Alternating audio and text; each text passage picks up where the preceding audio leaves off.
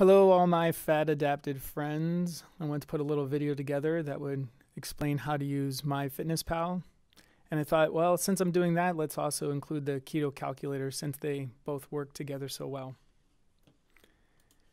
So if you go over here to keto-calculator, this is a super easy and very helpful application that runs inside of a browser where you just put in your information. Pretty self-explanatory.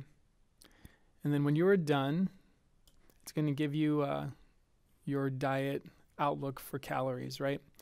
As you can see, I'm around 75% to 80% fat and around 15% protein and 5 to 7% carbs, right?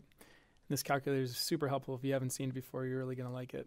At the bottom of the page, you'll see a link there. One says your custom goals and the other one says MFP, and you might wonder if MFP stands for, I don't know, my fat potential, but it doesn't. It stands for MyFitnessPal. And the custom goals also are in MyFitnessPal. So if you click on that link, it's going to take you to MyFitnessPal. And in MyFitnessPal, you'll have to register your first time. So I'm just going to create a fake account and log in with it. Okay, and once you're in, you're going to fill in more personal information. And then if you have friends that you want to connect with on MyFitnessPal, you can do that here. If I go back to the keto calculator, okay, and now I go to the bottom, you see that second one that says my goals. Now if you click on that, it's going to take you into MyFitnessPal into there. And you can see that when you first come in, you know, MyFitnessPal thinks of, I suppose, the common diet in America. So carbohydrates are 50%, fat is 30%, protein is 20%. We all know that's not correct, all right? So you can go in here and edit that and change those to the appropriate settings for a ketogenic diet.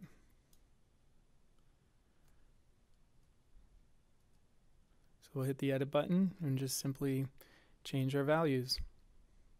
So I'm going to put in 2,500 calories. That's what I normally eat, somewhere between 2,000 and 2,500.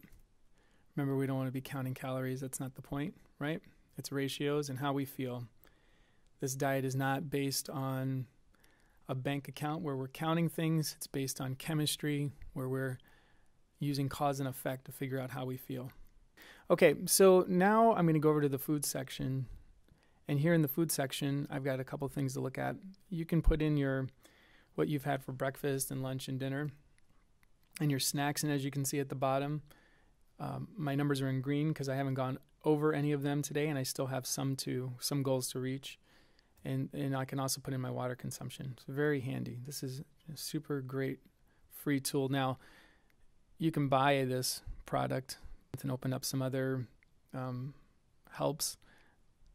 I don't know, when you're first started, I recommend putting your money into butter, not into applications. So this is free part, use the free part.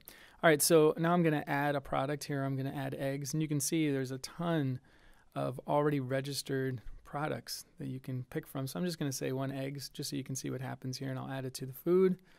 And when I do that, it shows me that in 1 egg, there are 70 calories. There's 5% fat, 6% protein, 70% sodium, and then you can see at the bottom, it starts subtracting from your numbers, right? I'm telling you, now you're living.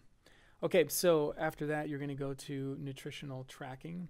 And in here, you can show some different values that you might want to show on your front page. So here's the basic setup, but I can change that to, you know, maybe saturated fat, or I don't know what you want to track. The baseline is good enough for me because I always want to watch my sugar intake, right? And you can change what you call your lunch, breakfast, and dinner. If you call it something else, like you call it din, sup, breakfast, whatever. So you can customize that as well. And then you can just, if you put in the wrong item, you can easily delete it. That's nice because you can make mistakes. And there's a redo. Here's a Big Mac for you. Right, so I'm going to put in that for my nutrition. I haven't eaten a Big Mac since I was like 12. Okay, so you can see in a Big Mac there's 550 calories. Oh, look at that, 46 carbs. But just know, that's why having Keto OS around is so important, because even when you have a naughty day, you can know that you are burning fat for 7 to 8 hours. It's pretty neat. But I'm going to suggest don't ever go to McDonald's. Oh, got to have a Coke because we're at McDonald's, right? Traditional meal. People have been eating it since the 1950s. Holy smokes, 204 carbs. I wish I still had the sugar up here because you could see the amount of sugar now that has been eaten with this setup. Crazy. All right, so one function that would be super helpful if it was in here that's on the phone version. So if you have a smartphone, you get one other feature, but I'll show you. I made some screen captures and I'll show you what it looks like here. All right, so this is my app on my phone, and as you can see, showing me how many carbohydrates, how many fats, and how many proteins in a simple pie graph. You can also see your nutrition intake, like how much you ate for lunch, breakfast, dinner, how many total calories, and then also a breakdown of, how much protein, how many carbohydrates, how much fat, and then you can see the breakdown of saturated poly and mono and some other things there. All right, I hope this has been helpful to you. And if you have any questions, oh yeah, the other thing you can do is do it by week. So you can see the how'd you do on your goals for the week for fat, protein, and carbohydrates. All right, I hope this has been helpful to you. And if you have any questions, just comment below and I'll see if I can help. Thanks.